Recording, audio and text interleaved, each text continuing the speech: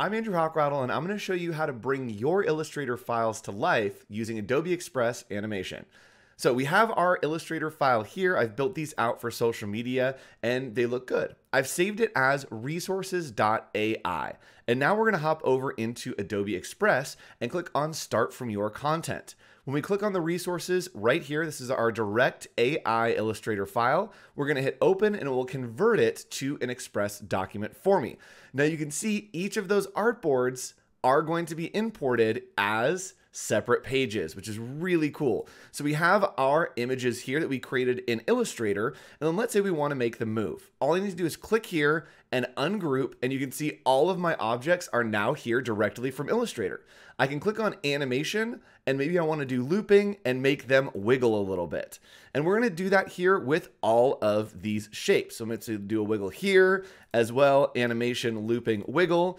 And if we wanted to, we could also do that on the other page as well. Ungroup, and we're going to grab the hand. We are going to make that wiggle using animation. And the same thing over here with this arrow. And now when I play it, boom, we've got a nice little wiggle kind of coming through.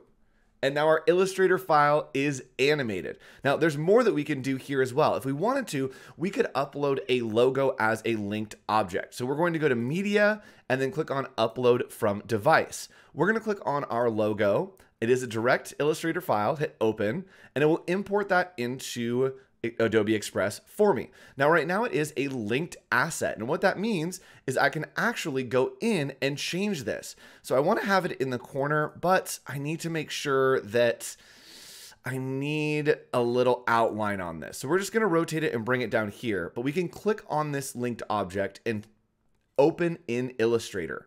That is going to open Illustrator for me so that I can edit that object. And right here directly in Illustrator, I can just put a box behind this. So we're going to put a white box right behind this. We're going to round it out just a little bit.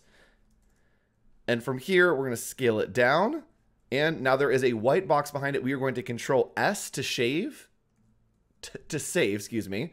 And now that linked object is updated and a new version is available. We can click here to update, and it is updated on our document with that edit that we made in Illustrator. So super easy to use Illustrator and Adobe Express together to really bring your illustrations and your graphics to life.